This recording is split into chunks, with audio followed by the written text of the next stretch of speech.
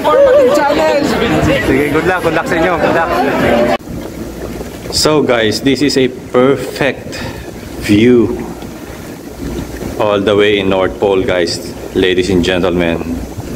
This is what Buddy's Informative can offer you.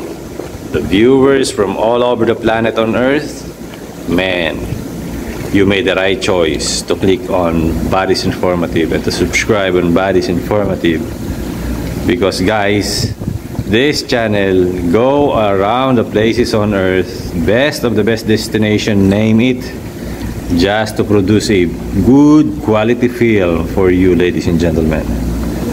So guys, thank you for sharing, subscribing Buddy's Informative. Thank you for your support, and I hope to see you next time in this kind of expedition all the way from North Pole, ladies and gentlemen. This is Buddy's Informative, giving you the best of the best quality destination experience in YouTube. Don't forget to share, like, and subscribe Buddy's Informative. And I would like to shout out my families and friends all the way in Philippines, in the province of Romblon, Sibuyan Island. Guys, please take care of our island.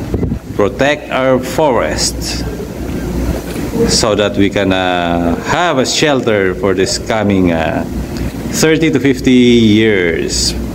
Global warming is real, ladies and gentlemen. Again, global warming is real, and you can see from there, this is the evidence of global warming.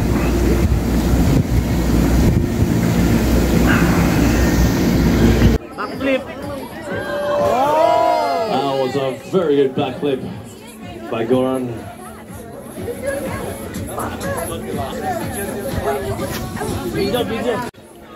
Wow!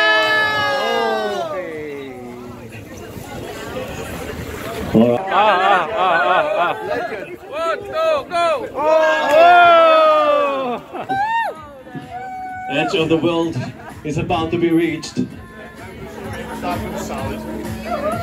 Alright, we're going 3, 2, 1, indigo!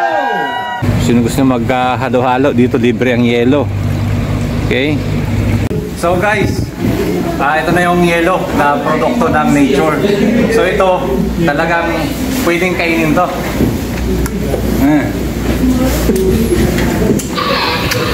Love it! Woo!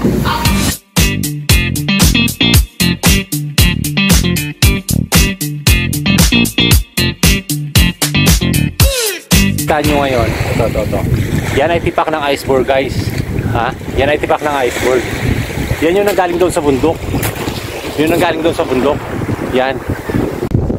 So yeah, guys, this is North Pole, and as you can see from my back, behind me is the what do you call this one, sir?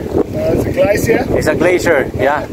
And 10 years ago, it was full of glacier, but now because of global warming, it's only few. So my friend Mick, okay, what an adventure. Okay, welcome to North Pole. Yan yung iceberg na sinasabi ko sa inyo, at yan yung size niyan.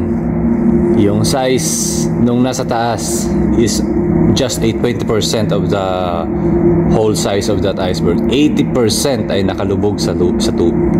It's below the water level, ladies and gentlemen. And we are surrounded by iceberg at the moment.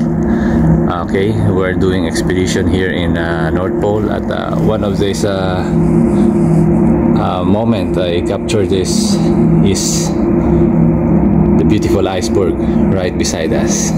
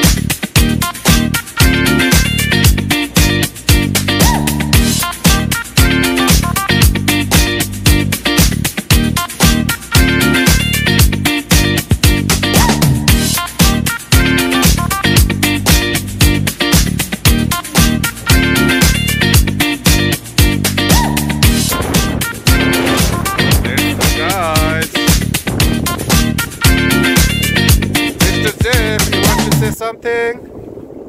Right.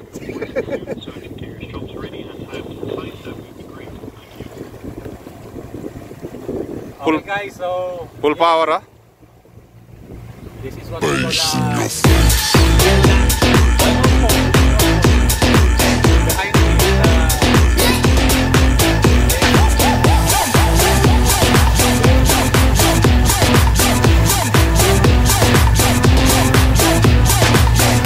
What the hell is going on down there?